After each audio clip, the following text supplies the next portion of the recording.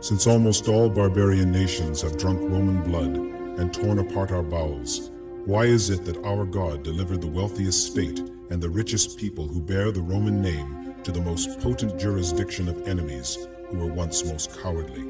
Why? Unless that we may acknowledge that it was a question of merit, not of strength. Events prove that God judges about us and about the Goths and the Vandals. They increase daily, we decrease daily. They prosper, we are humbled. They flourish, we are drying up. Truly there is said about us that saying which the divine word spoke of Saul and David.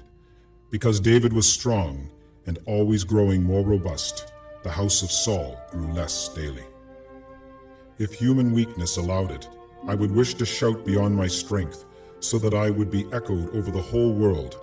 You, O Roman people, be ashamed. Be ashamed of your lives.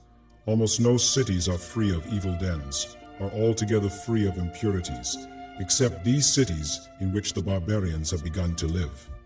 It is not the natural vigor of their bodies that enables them to conquer us, nor is it our natural weakness that has caused our conquest. Let nobody persuade himself otherwise. Let nobody think otherwise. The vices of our bad lives have alone conquered us.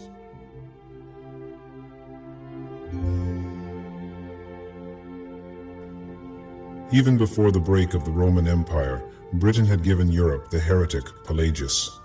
A well-read amateur of theology, possibly a doctor, he settled in Rome and was busy in 405 writing books and teaching.